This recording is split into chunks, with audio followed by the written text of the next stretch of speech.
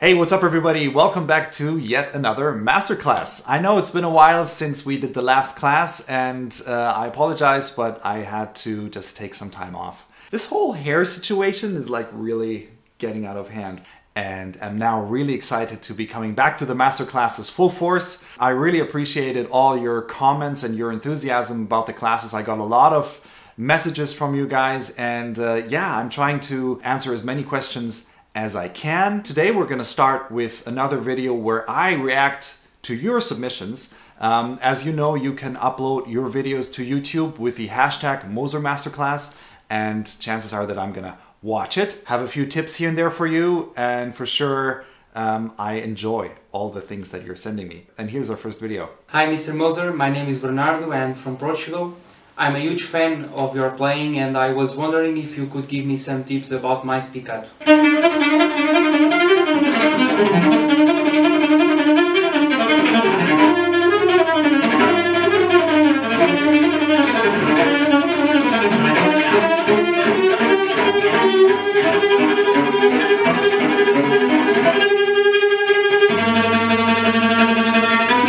Bernardo, thank you very much for sending your video. Great stuff.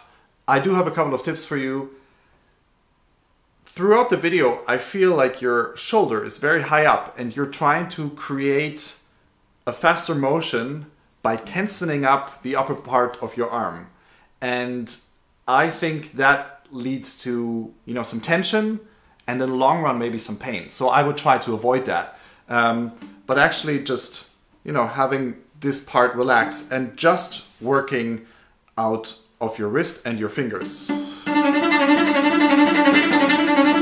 I do think that a big part of spiccato is not only in the right hand, but also in right hand, left hand coordination. And I feel that the coordination between your right hand and your left hand is sometimes getting lost. And then although you're having good spiccato in the right hand and you're playing all the notes in the left hand, because you're not having full coordination, it sounds a little bit muddled. And so it is always good to come up with meeting points between the right hand and the left hand. So let's say, let's make the meeting point the fourth finger.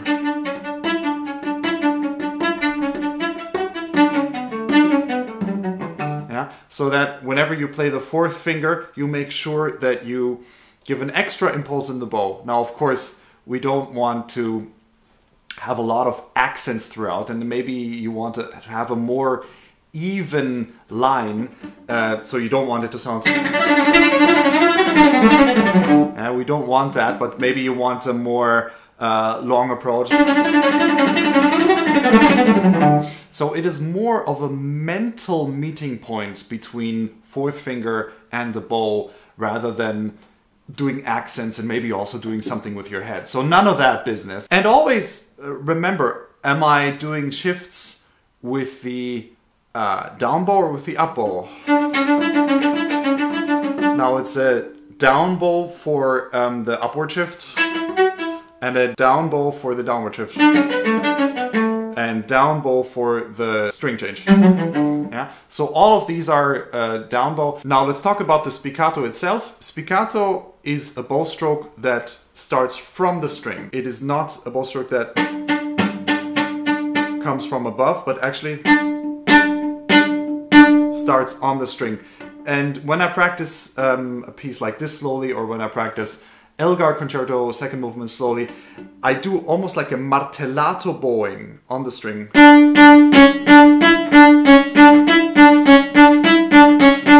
And once I speed that up, the bow, at least in this case, starts to bounce by itself.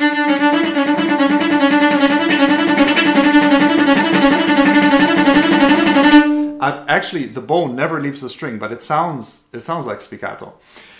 What does help in order for the bow to have an inner bounce is to take the tip of the bow slightly down. Yeah, so I'm angling my bow just to give a little bit more weight to the bow tip. Yeah, so what I see in your video, that sometimes your bow is going a little bit upwards this way, but we want the tip to face south. Yeah.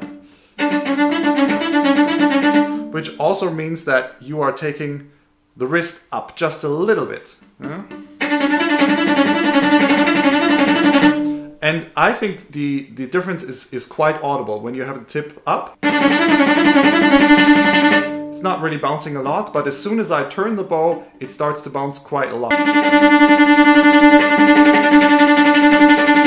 Just a couple of degrees will help the bow to take flight. I hope this was helpful. We're moving on to the next one. Hi Johannes, I'm Claire, and recently I've been learning the opening of Prokofiev's Symphonia Concertante, and a lot of the times I don't really know what the musical line is or where to go or the different colors.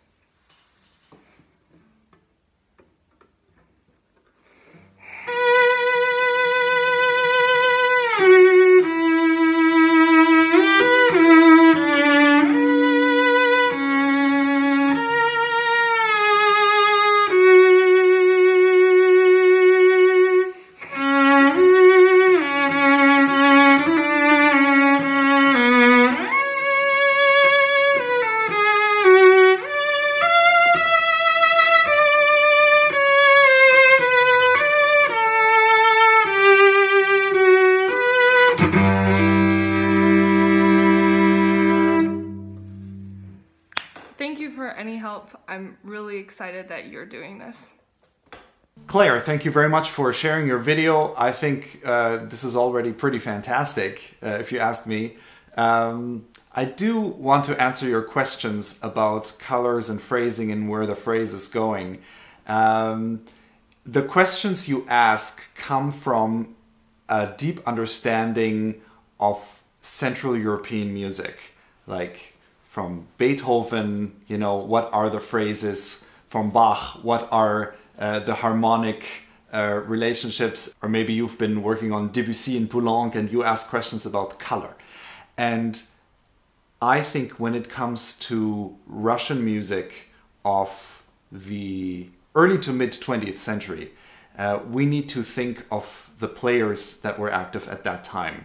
Namely, of course, Mstislav Rostropovich. In the Russian understanding of music, at least that is how it was taught to me, it is not so much about making a nice phrase, but it is about how relentlessly can you go forward. So when you play this opening, I would suggest that your only thought is forward, forward, forward, forward, yeah? Because there is no way back, yeah? And that sounds a little bit simple-minded and maybe also simplifying it a little bit. But if I had any criticism of your already really great playing, it is that you are trying to make a shape that reminds me more of something that you would do in German or French music. So maybe, you know, a phrase that is painted in a very fine way, and you do that masterfully. You also see that in the way how Prokofiev makes the bowing lines, which seem impossibly long at times, especially given the intensity and sheer volume of sound that you're going for. That already teaches you about the sound. So if you have an impossible situation, you will try your utmost to go through it. Yeah, and almost think like when you come here, you think this is loud, I'm still gonna do a crescendo. Outgrowing yourself almost. And I think that was one of the biggest fascinations with Rostropovich, not only at this time, but also for us now, is that he was able to transcend being a pure cello player, but actually he was able to propel his music and himself and subsequently his listeners into stratosphere through the pure energy and also the expansion of his playing. So yes, if you want to come closer to this music, I think expanding all of these parameters rather than finding where these phrases end and how you would shape those phrases is going to be helpful.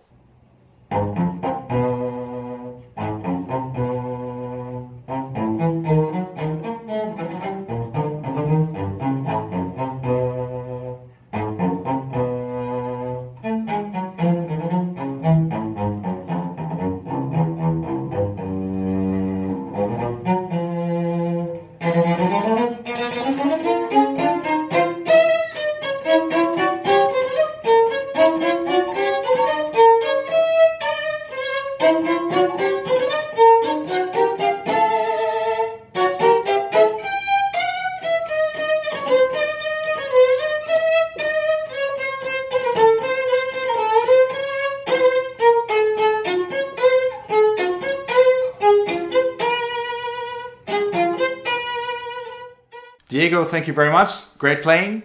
I want to give you a couple of pointers with this piece that I love very much. First of all, the first 4 notes are not relating to DSCH, as a lot of people say, but actually they are just showing us 2 harmonies. The first harmony is F flat minor, and then we have E flat major. Yeah? So you need to make sure that your intonation is very clean so that I understand this harmony. You just need to make sure that your intonation is absolutely pure for those first 4 notes. Now, one thing I really don't like, and I know a lot of my famous colleagues are doing this.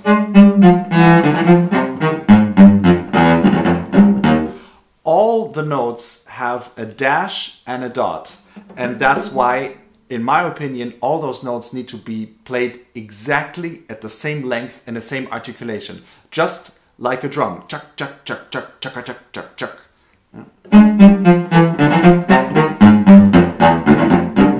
Yeah, very dry, and because the danger that happens when you do that, it sounds just a little bit like a dancing bear. And you want to avoid that. You want to be absolutely strict in this music and relentless. Yeah, we were talking about being relentless in the Prokofiev just earlier. And I think you need to apply exactly that same iron grip in the music. And one last comment, let's not forget about the diminuendo.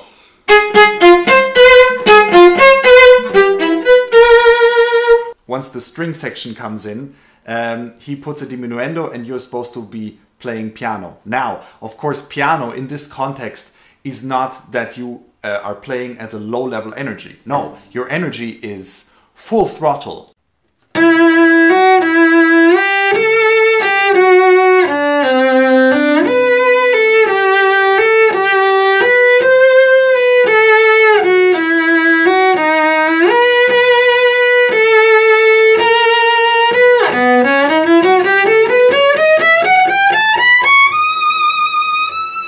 Fun. Thank you very much for this clip. Let's look at the music. It says sostenuto under the passage. And with sostenuto, I think Elgar means that we are not having an easy way going from one position to the next, from one note to the next, from one phrase to the next. But actually with sostenuto, there is some sort of resistance. And right now, there is no resistance in your playing. You are very easygoing in the playing, which normally I would say, you know, thumbs up, good for you. But because it is sostenuto, I need to have the feeling that a shift like this is actually like lifting a rock. Yeah, it's not just jumping on the rock, but it's lifting this rock. Also, this shift. This is another shift where you push up. Hello, my name is Megan Hagel. I'm a senior in high school in South Dakota, and I've been working on the 3rd movement of the Saint-Saëns Cello Concerto for a while now. I'd love really any advice you have on it, especially about phrasing.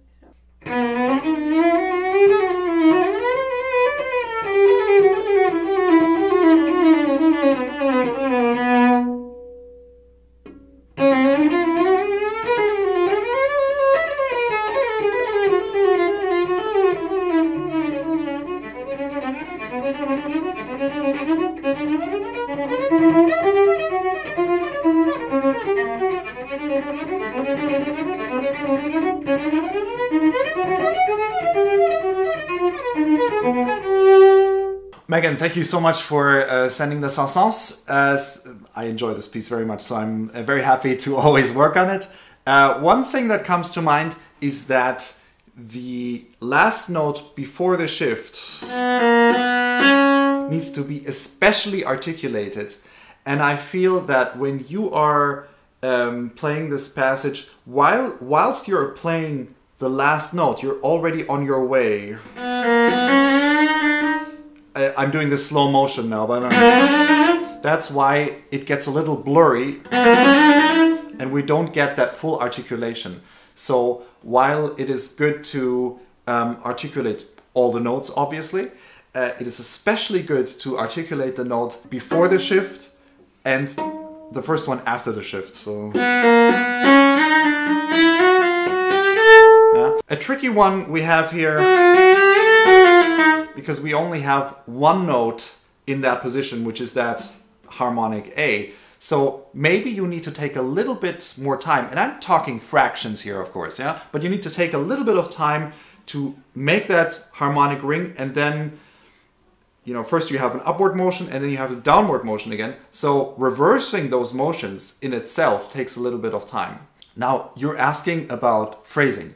I would follow the line of the notes, actually. So I would follow, where do we have a high point in the notes and where does it go down again? And then it goes to another high point and it goes down again. And I think, you know, dynamic-wise, we can actually just follow that.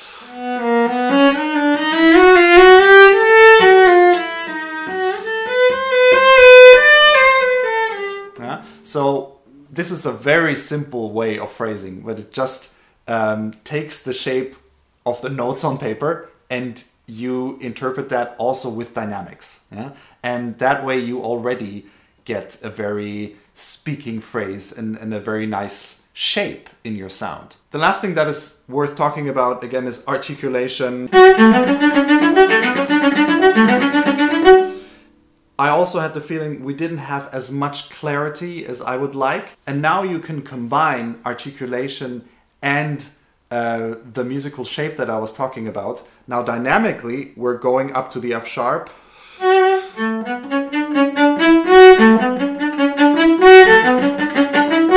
You can also turn that around.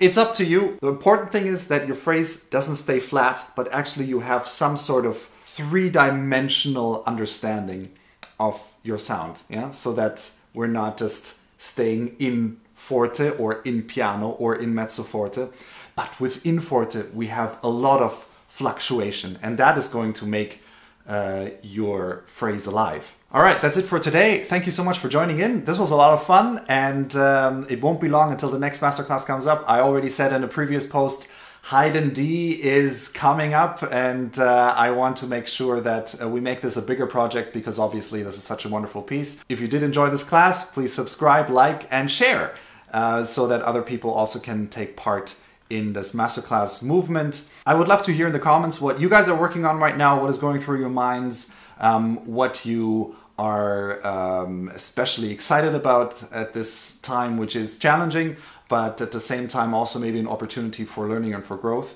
And I'm looking forward to seeing you in the next masterclass. I'll see you soon. Bye.